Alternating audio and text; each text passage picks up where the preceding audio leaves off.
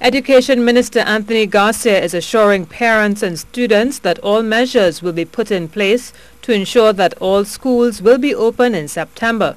Speaking after an Arima Borough Council meeting, Minister Garcia responded to questions asked about the new school term. We are working very hard to ensure that when school reopens, the doors of all schools are open so that our children will have access to a quality education. It is a mandate of this government to ensure that every child who is at school age will have an opportunity of accessing a quality education that we are determined to provide.